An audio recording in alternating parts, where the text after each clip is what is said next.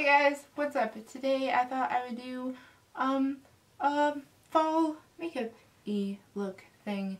I used 7, I think, of the shades from the Alpha and Omega collection from Notoriously Morbid, which I had not used yet, and I'm glad I did because they're pretty banging. I like them a lot.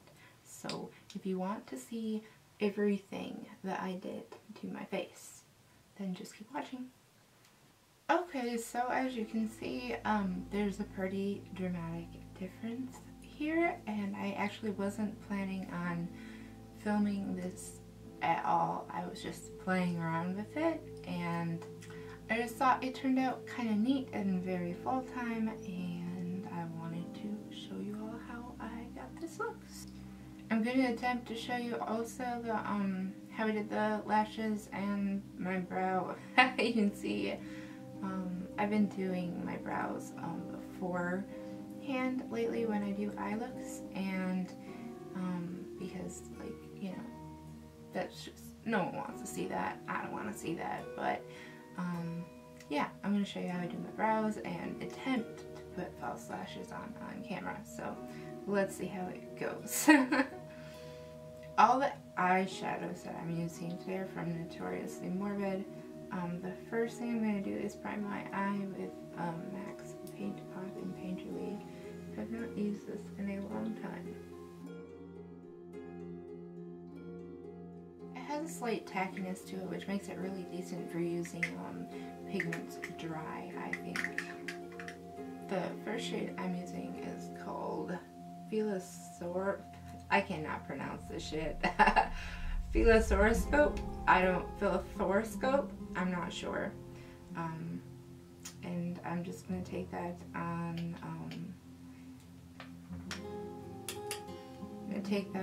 a Bellium Tools 781 brush. I just got these brushes and they are absolutely fantastic. I got them on a recommendation from my friend Kita, so thanks Kita! And I'm just going to blend that into the crease, kind of using it as a transition color. All these shades have shimmer, but a lot of them have really pretty duos too, but we're not going to be able to see all of that because I'm not going to be using a lot of glitter adhesive or anything of that sort.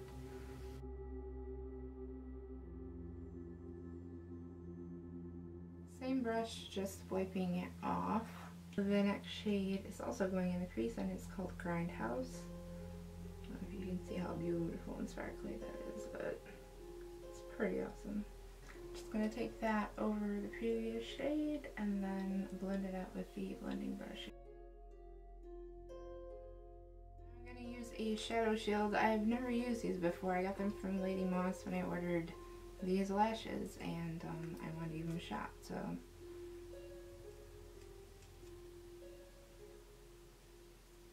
The next shade that's going on the lid is called Hercules, and I'm going to take it on a flat shader and put it on dry first.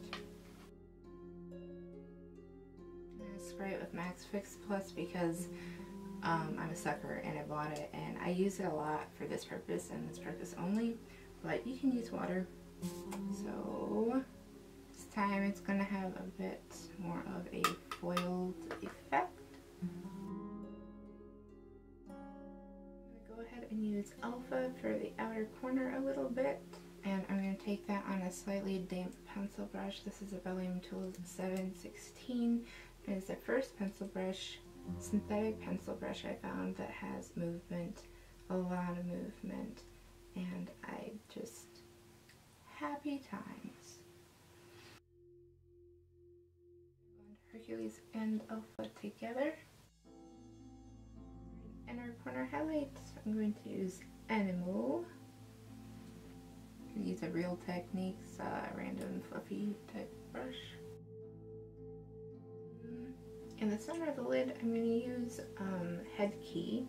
I'm going to do this with Shadow Bind, also from Notoriously Morbid, and take a teeny amount on the back of my hand and rub it all over the back of my hand so I know I don't have like hardly anything, and pat it on the center of the lid. Real Techniques glossy brush and just going to pat over the center of that. For the lower lash line, I am using Urban Decay's 24/7 pencil in oil slick. I'm going to take that same gray color we use on the outside of the eye, same pencil brush, and just bring it down. Brush going back into head key and putting back here, blending the two together. And then I'm just going to take this off. Wow. For my brow bone, I'm just going to use a little bit of animal. Liner, I am going to use Demolition from Urban Decay. I don't know if they still are, but these are on sale for really cheap, like $6 or something, so I picked up a ton of colors. I think they might be discontinuing them. Don't know, but that would be my assumption. And I'm going to bring it into a point, but just very subtly, so.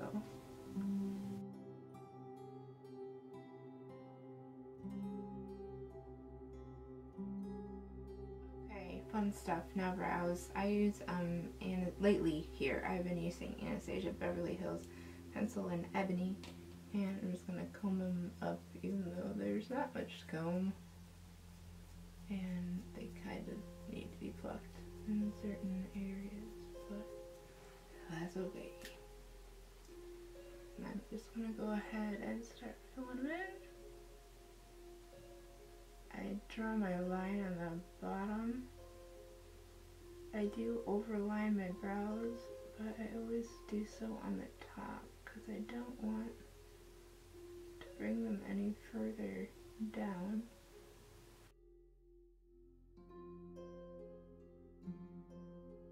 It gives me the general shape that I want. It's not perfect, but it never is. Every day is different, I swear. And I'm going to use this, I got this in a BoxyCharm, and it's a Bodyography brow powder, and it turns out I actually do like it quite a bit. I'm going to use an angled brush from Building Tools. It's a 762, and just pat over all the places it's patchy. Back in with the spoolie and just in the front. Smooth it with my finger in places.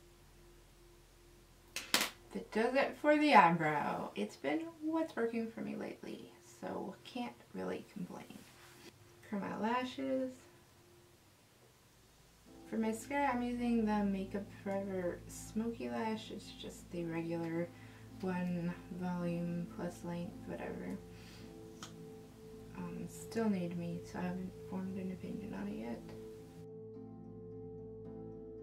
Falsies. I'm using, these are the Marilyn lashes from Cocoa Lashes, and I dig the shape, man, I really do. They're big for my eyes, so I have to trim them. Definitely not perfect, but hey, what are you gonna do? And there you have it. That is the completed eye look. I'll be right back for lips and contour and all that good stuff. Okay, so for contour, I'm going to use a Giant from Notoriously Morbid, and it is a very good contouring filler.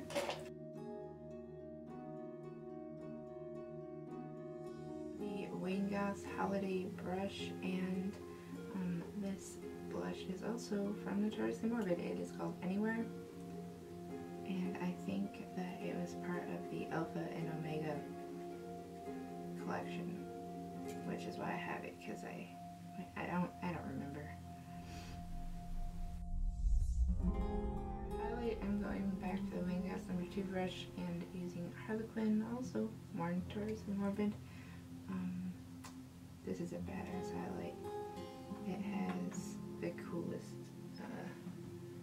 undertone duo, whatever you want to call it, and I really like it.